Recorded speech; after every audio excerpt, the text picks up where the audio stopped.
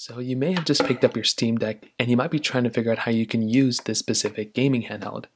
Now, luckily for you, I'll explain exactly how to use it. Hopefully it's a good enough tutorial for you guys. But here's the thing, the Steam Deck, you made a great choice picking it up, and it's still easily a really good console that's going to be here for many, many more years to come. Now, if you've never used a Steam Deck before, welcome to the club. There's tons and tons of people who've never used one. So at least on the hardware on the outside, luckily for you, it's not a really difficult console to kind of understand. So on the outside, we have a pretty decent amount of hardware. So on the top left, we have our D-pad. So this is what basically allows us to go and scroll through and use this for certain games. We have our one button right here, which when we click on it, it can go ahead and allow us to kind of click on. So then we have our joystick, we have our left trigger right here, so we can go ahead and basically within any game, we can go and move it around. We have our trackpad, so it allows us to go ahead and basically quickly kind of maneuver around if you click down.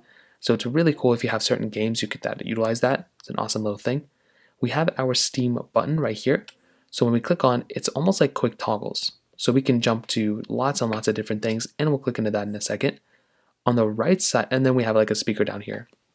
On the right side, we have another speaker, which is awesome. We have our 3-dot button, which allows us to get into even more quick settings, which allows us to adjust the brightness of our specific Steam Deck. We can change the audio of our Steam Deck as well as the microphone input, which we have that capability right here, which is really cool. We have our others, so we have the ability of turning on airplane mode right here. We can go ahead and toggle on or off Wi-Fi right here too, which is really cool.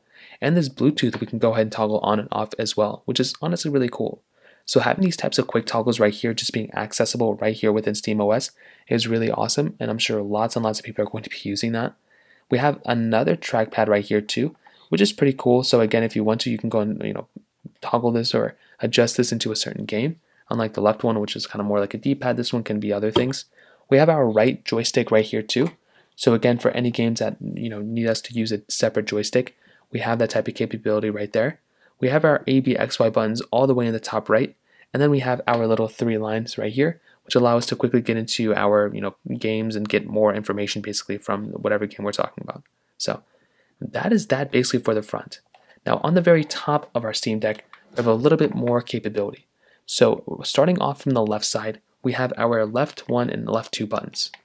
So these 2 buttons basically allow us to, again, we're playing a game, a lot of buttons are needed for it, so I'm pretty sure these are, if you ever used a controller, you know what these are. We have our minus and plus volume buttons, so you can adjust the volume straight from these specific buttons right here. We have our headphone jack right here too, which is really cool, and then we have our fans.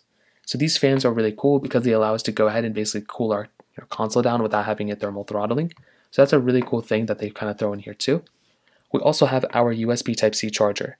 This is how we charge up our Steam Deck. We plug it in via the USB Type-C charger right here at the very top, and that's basically all you're going to have to do. It's super basic. There's not really too much you're going to have to do this, and that's a really cool thing. That is really awesome. Now, we also have our power button right here too. So if we want to power on our Steam Deck, we can just click this button. You should be able to hear a little sound, and it'll turn on. But also, if you want to power it off, you can also hold it down to go and power the console down. All the way to the right, we have our R1 and R2 buttons right here. So what we can do is we can go and click on these buttons right there, and we can toggle those things on straight from there, which is really cool, and it'll basically come into the same panel. Now on the back, we basically have not anything super crazy. We have two big things to keep in mind for the rest of the console. So one, we have our fan intake. So we have the whatever the exhaustion. So I'm pretty sure the fan intake is here and the exhaust is here. We have more R buttons and more L buttons. So if there's any games that are basically needing these types of buttons, I will tell you, some people have said that, oh, like it's hard, like, it's annoying to have buttons back here. These are tougher to click on than these ones. These ones are very easy to click on. These ones are a little bit more tough, so you won't accidentally click these as much, which is nice. But it is really nice that Valve kind of gave us these options here for these buttons and these buttons. And finally, at the bottom, we basically have our micro SD card slot. So we have our micro SD card slot right here at the bottom left corner. And that's a really cool thing they threw in here as well. Again, they didn't have to give us a micro SD card slot, but it is amazing that they kind of gave us that type of capability here, which in and of itself is really, really cool. So in terms of the outside, that kind of covers up everything here. I'm really, really happy about it. And I think for the most part, that in and of itself is a really cool thing that they kind of threw in here. So beyond that, I'm pretty sure everyone knows on the outside what's going on. Now, when it comes down to basically the rest of this console, there really isn't anything super wild that you wouldn't be able to figure out if you didn't just go ahead and basically just use this console in and of itself. So now, funny enough, I don't know why I'm getting these random problems, but when you come into the Steam Deck and you boot it up the first time, you are going to come into SteamOS. This is software. You basically will just see a bunch of things. Now, there's ways you can install Linux or Windows on it, but you will basically just see different games and different things that are coming out recently for SteamOS. You can search up for any games within Steam by simply just clicking up here and going through and typing it in. You'll basically be able to see more of your settings if you click on the top right corner right there where the status bar is. And you can basically see the performance, your battery life, some other things too. And you can even quickly toggle into other settings too. So if you want to click on the settings, you click here. If you want to click on your friends, you can click right here. If you want to click notifications, you'll see all the notifications that you have right there. I'll go and zoom in a little bit so you guys can see it a little bit more. And you'll see tons of other options and tons of different changes here too. And then you have a little feedback button here. But that is it. When you go and scroll through, you'll see more things. I mean, this is a very intuitive OS. And that's something that I really do like about this. If you want to play a game, you can go and find your games here. Or you can just click on Steam. You'll basically be able to find your library, which is right there. And you'll basically be able to find all the games that you have right there, which is really cool. Now, clicking back on Steam, the next thing is basically Store. So if you want to also just buy a game or whatever the case you want to, you can go and find the games that you want, and you can basically find it under Store, which doesn't even right. Under the Steam Store, this is where you can go ahead and basically find all these new games and all these new things that are just being added.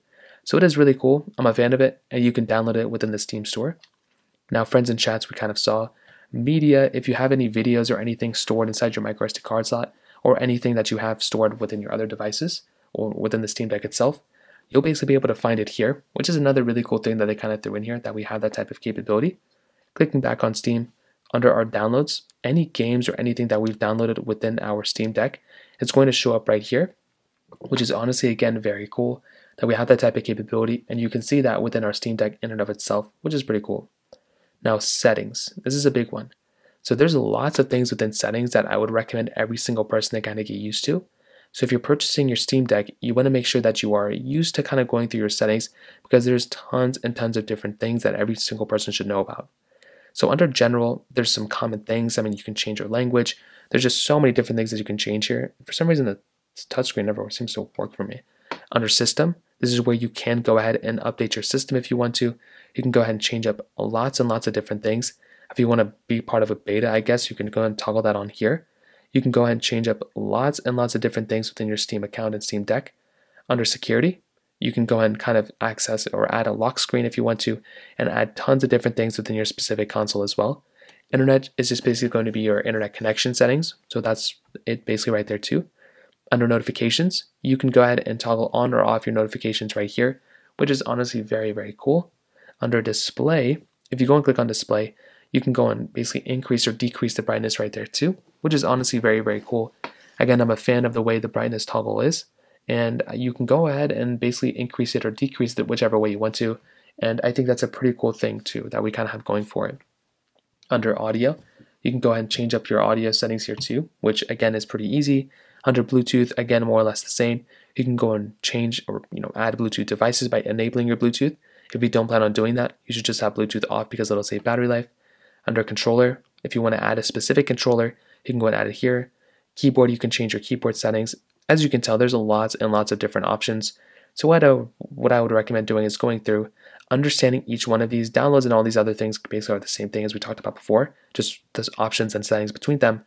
But the other big one is storage. If you ever want to see how much storage you have left inside of your Steam Deck, or if you're ever curious to see, oh, well, like I had this micro SD card slot installed, but I don't know how much storage is installed in it, you can always manage your storage, delete games, different things like that within your Steam Deck, simply by coming to this panel. And you can even, like if I wanted to, I can click on Apex Legends, come into this screen, and I can go and open up this game straight from here too.